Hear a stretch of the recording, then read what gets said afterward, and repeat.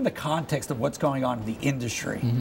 The industry has found itself, you know, once upon a time, I don't know, 7 or 8 years ago, price for natural gas was double digits. It was like 14 bucks, yeah. And now it's like $2. It was under $2 earlier this year. A few weeks ago, yeah. How can the industry exist with such cheap prices? Well, in the end, the industry is kind of a victim of its own success. I mean, it was the industry that went out and unlocked all this shale gas and thereby, you know, brought on a huge supply.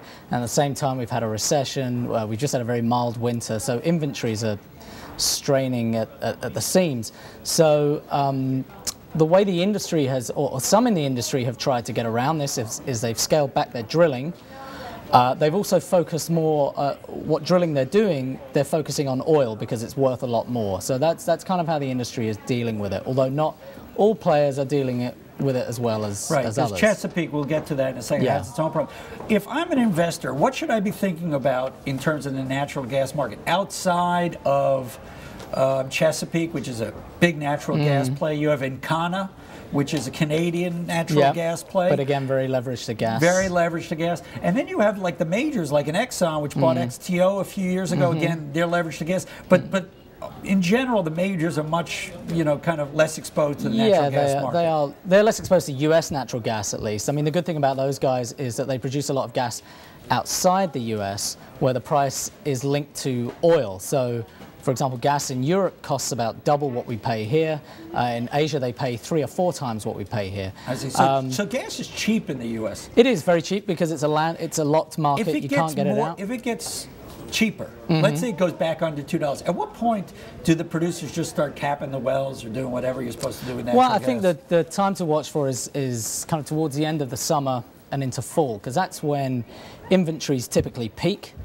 And if you've got gas, if you've got too much gas in inventory, people will simply have to curtail their production because there won't be any capacity for it in the system. $1.80 is one estimate that I've seen from Citigroup as being a level where producers will simply throw their hands up and stop producing. But it depends where they're producing. The other thing to watch out for with gas is a lot of gas is produced alongside oil. It gets produced. It's like a byproduct. Right, and as these guys, you know, focus more on oil, it means that even though they're taking drilling away from gas-only prospects, they're still going to be producing some gas as they try to boost their oil output. Let's turn to Aubrey McClendon and the travails of Chesapeake relatively quickly. You have a piece coming out on Chesapeake. Chesapeake stock's getting hammered today. It's down 14, 15%, something on that. 13%, yeah.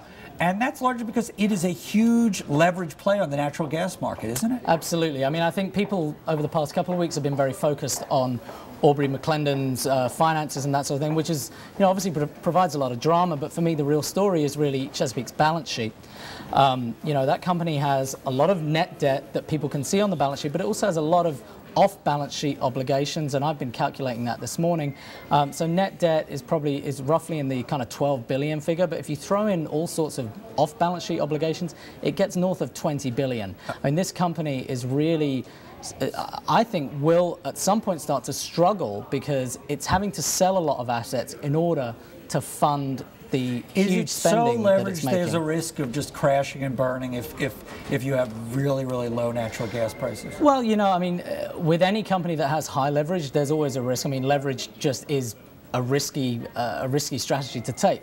I think the issue for Chesapeake is that essentially the model is built for a bull market in gas and the hope that they will get that bull market. I mean, for example, they took off their hedges late last year, expecting the price to go back up this year.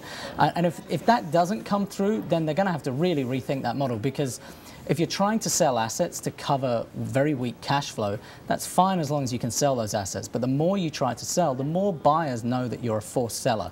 And you've got to wonder what kind of prices you're going to get. Liam Denning, natural gas guru here at the Wall Street Journal. Fascinating stuff. Thank you.